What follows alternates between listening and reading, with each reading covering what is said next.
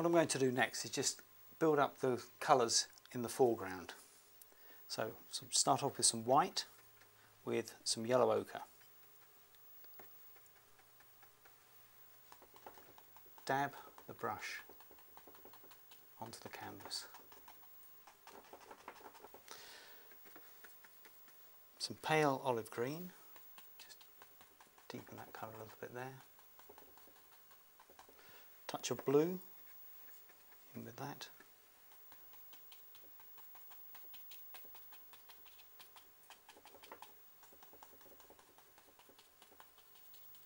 And the same colours over the other side, so just dab with the brush, short downward brush stroke like that.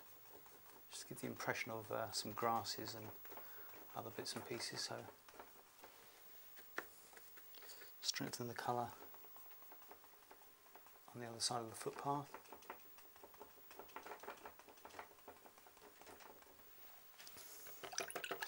Move on still to a bluey green, so some cobalt blue, pale olive green and just a touch of hooker's green.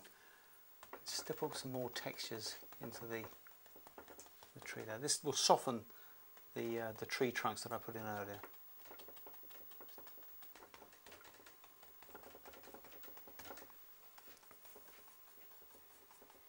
Right.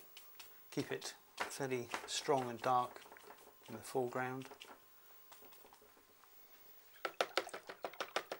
I'm going to use large detail brush, some burnt umber, some ultramarine, which gives me a sort of a greyish colour, then some white.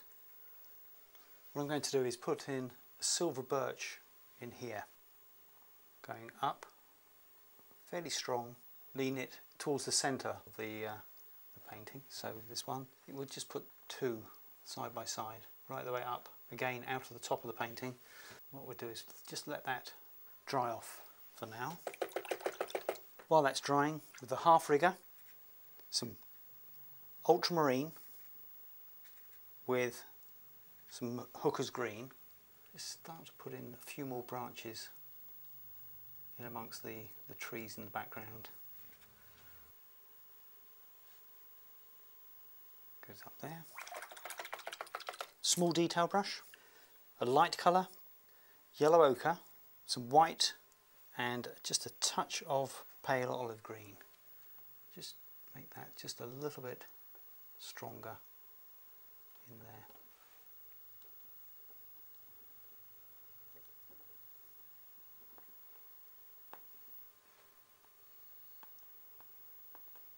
So it gives the impression of some sunlight coming through the trees onto those tree trunks. Going on to the silver birch again, some white with some cobalt blue.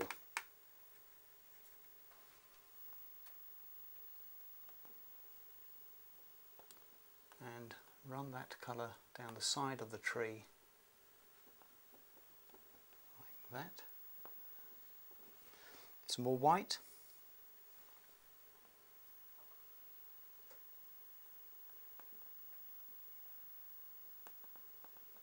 Drag the brush horizontally to give that impression of the bark on this smaller silver birch. Put in one or two branches coming out. This is with some white. Then the markings, using a dark colour. This is burnt umber and ultramarine, which gives you virtually a black. Still with the small detail brush. There's the broken bark at the base of the tree, like that, so just darken that. Some horizontal brush strokes for the markings.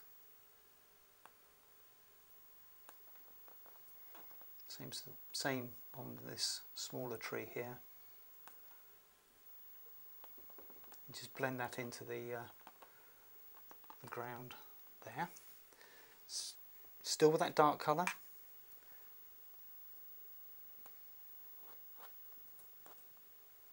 Just make this a little bit darker as it goes up,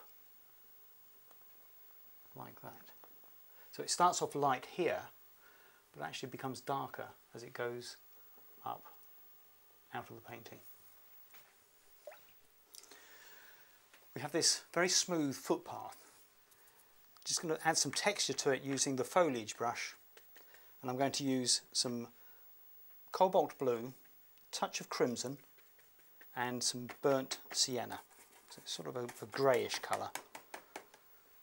Just stipple some texture into that. So just dab with the foliage brush.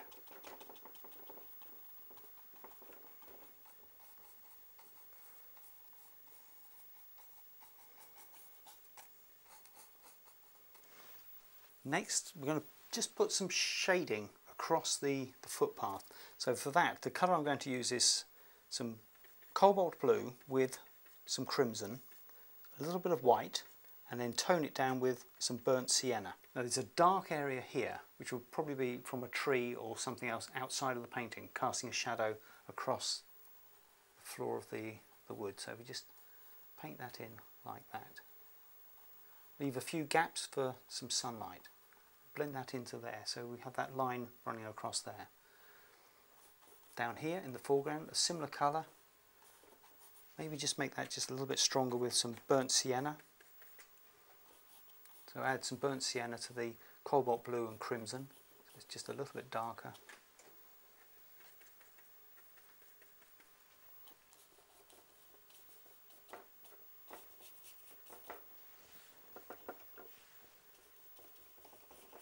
So just blend that dark colour into the dark green, leave a few gaps so you get that dappled sunlight effect.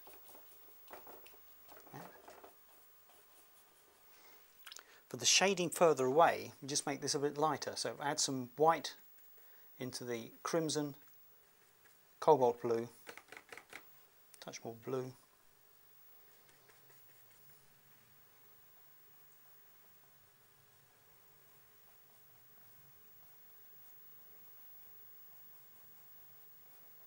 So similar colour to this, but add some white to it and it just makes it lighter. So continue that. Still no sign of the bluebells yet. Patience. Right, so there's a pool of sunlight here, so I'm just going to emphasise that just a little bit more with some white and cadmium yellow. And over this side as well.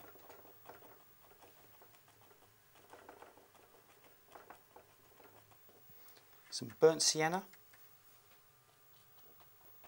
Just flick up with the fan stippler. Some more colours in there.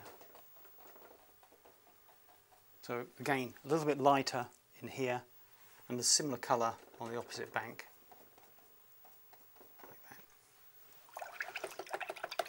Before we put the bluebells in, just finish off the canopy of leaves with the golden leaf brush. Squeeze the water out of the brush so it's fairly dry. Open the brush up so there's plenty of gaps between the bristle and hair. Pick up a light colour this time, some white with some pale olive green. Bash the brush so it opens the whole thing up. Then very gently tap the brush onto the surface of the paper and just break up some of these tree trunks. So on this branch here, just stipple like that. Not too much, just enough to just soften the whole thing.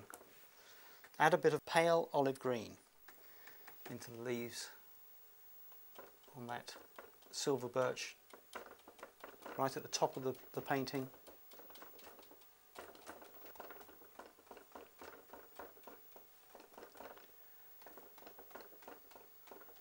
Few leaves and things down there just to break up this dark area. And over this side here,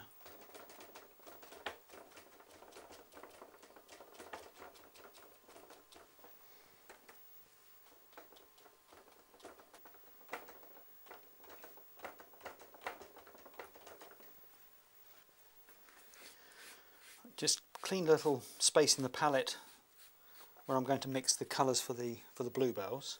Let's just use a bit of kitchen towel. And start off with the large golden leaf brush. Some white, just need a touch more white. The great thing with these stay wet palettes is that you can put quite a lot of paint in here knowing that it won't actually dry, providing you put the lid on when you finish painting. So start with some white, then add some cobalt blue into the white,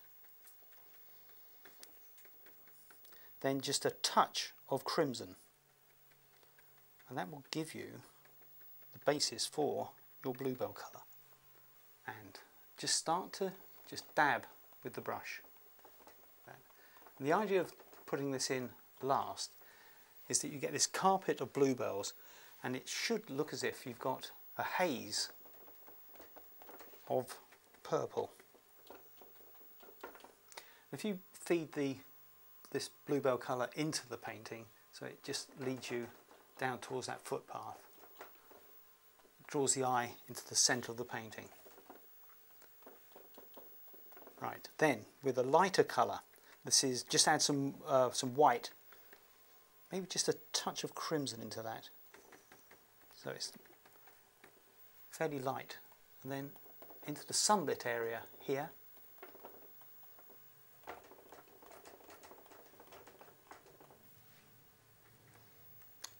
A bit stronger again, a little bit darker,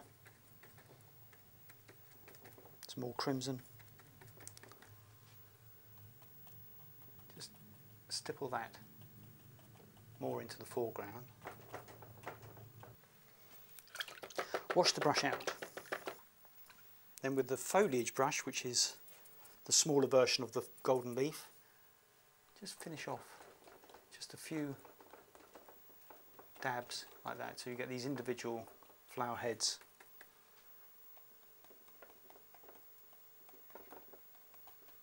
Like that. Wash the brush out again. The half rigger. Some white, pale olive green. Just add a few grasses and things in the foreground here, just to break up that foreground just a little bit. Just flick, possibly just pick out a little bit of white on the silver birch, just there where the sunlight just catches it. Now light colour with some pale olive green. Just put a few highlights on some of these trees in the background. And the rest of it, of course, is just fiddling. So there we have a very, very simple bluebell wood. Just give it a go, it's really that easy.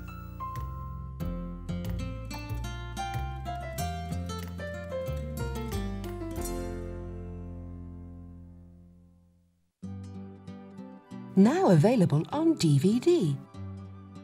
Try these techniques yourself at home whenever you wish. The extended version of today's workshop is now available to order on DVD from the Painting and Drawing channel. For further information and to order your copy, go to www.paintingdrawingchannel.com.